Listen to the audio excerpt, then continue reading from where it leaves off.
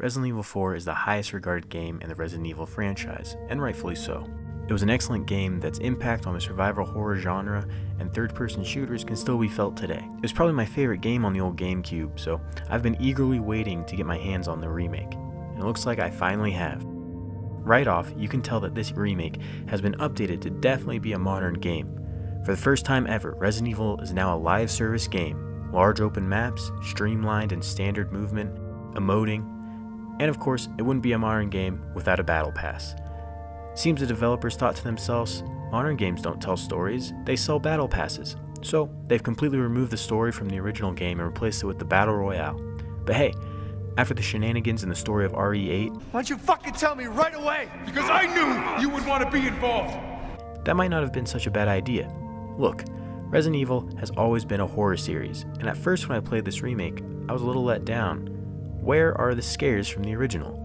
These enemies are not scary, these maps are not scary, this is not well, this is scary, but where is the scary chainsaw guy? Or the scary old woman you can suplex?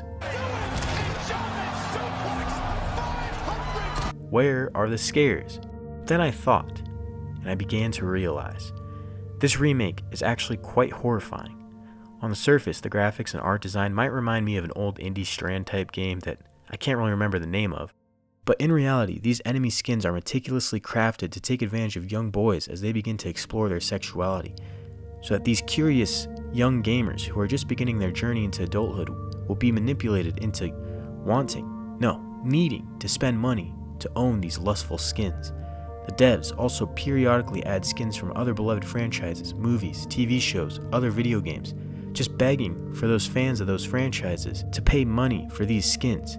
The gameplay loop is always being tweaked in low-cost ways for the developer, yet these tweaks are always just enough to keep these young gamers entertained, feeding into the addictions of playing the game.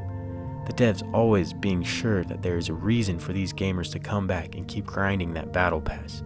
The remake exemplifies how greedy the gaming industry has become. In the past, we used to get complete $60 passion projects full with content. And now we get live service games in alpha that slowly drip feed players content with the biggest goal in mind of having young gamers spend their parents' money on V-Bucks. And that is far scarier than anything in the original Resident Evil 4.